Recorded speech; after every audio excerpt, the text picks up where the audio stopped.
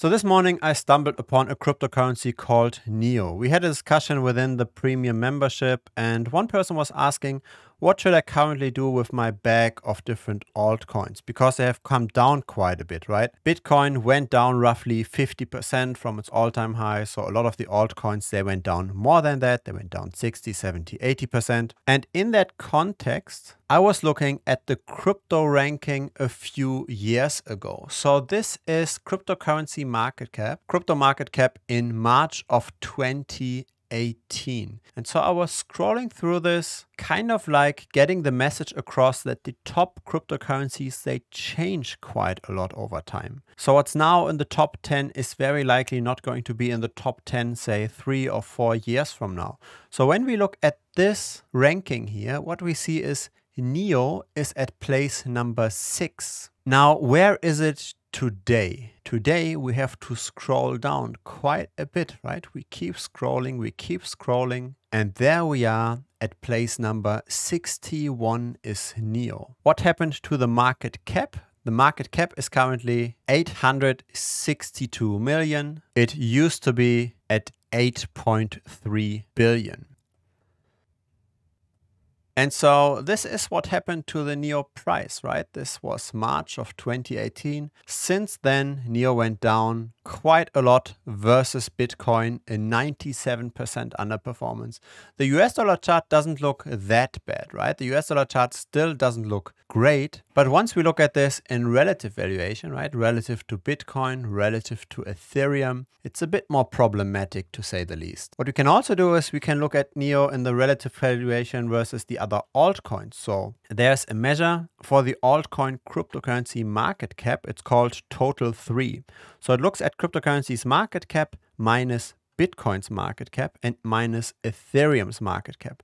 So it's the market cap of all the altcoins except Bitcoin and Ethereum. That's Total 3. And what we can then do is we can divide the NEO price by Total 3. So let's look at this maybe in the 1 week tickers. Initially, we had, of course, our boom, but since then, since August of 2017, NEO underperformed very, very heavily in the grand scheme of altcoins. And so that's my general stance on a lot of altcoins. We see the similar simulation, similar kind of situation happening in stocks as we do in cryptocurrency. Most assets, they do not outperform the large safe bets. So what you can do is you can, for example, buy the Nasdaq ETF and then you can track different stocks, different technology stocks relative to the Nasdaq. And you will see a lot of stocks that actually do not outperform the general market. Most stocks don't. And the same is true for cryptocurrencies. When we measure a cryptocurrency relative to the safe bet, to Bitcoin,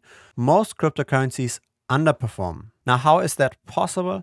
It's because the few that do outperform, they outperform massively. Meaning, say, 80% of the gains is concentrated in 20% of the players.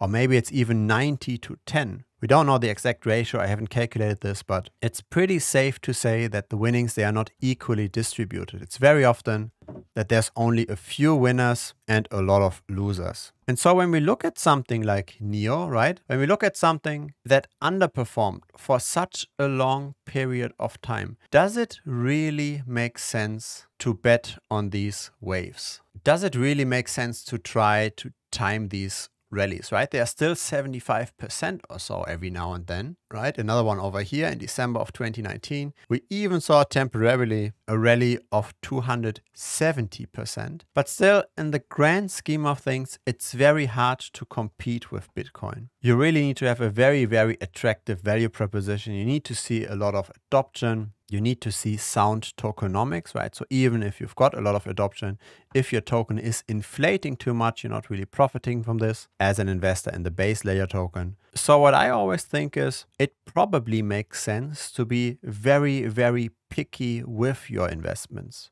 to not just spray and pray, so to speak, because the general altcoin market, it underperforms. And that means, on the other hand, that it's also a pretty tough task, right? If only, say, 20% of the altcoins really outperform, and they outperform massively, then you have to say no all the time. Just the smallest of the doubts is another no. And you have to really dig very deep into the fundamentals to find out the thing that could potentially outperform. And that's quite a risky game, right? And because it is risky, when we look at an overall portfolio, say we just look now at the crypto portfolio, we should, because we've got more risk in finding the winner, allocate less capital to that bet. So we should have most capital in Bitcoin, in my opinion, even though it's not very exciting, even though it's probably not going to 10x tomorrow. It's still a matter of risk versus reward. And risk versus reward for Bitcoin is great, right? It's going up around 70% per annum if you look at the logarithmic regression.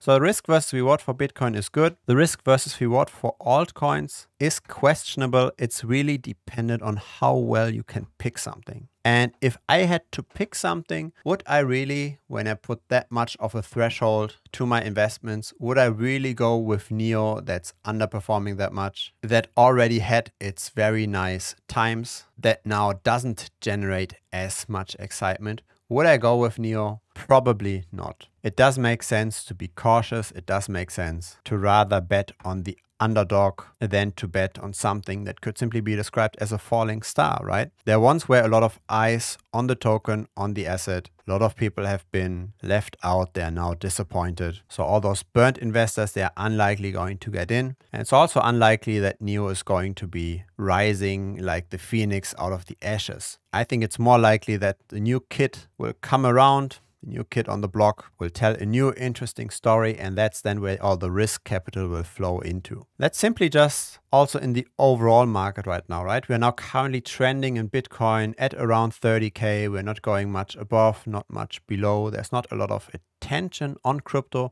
If you look at social metrics, are people really looking at crypto? That's not the case. So why seek out risk right now when there's not a lot of people that are looking to get exposure to risk? And obviously NEO is risky. If we just look at this in terms of market dominance, right? How much of all of crypto is in NEO? It's 0.07%. Bitcoin has around 40%. Ethereum has around 20%.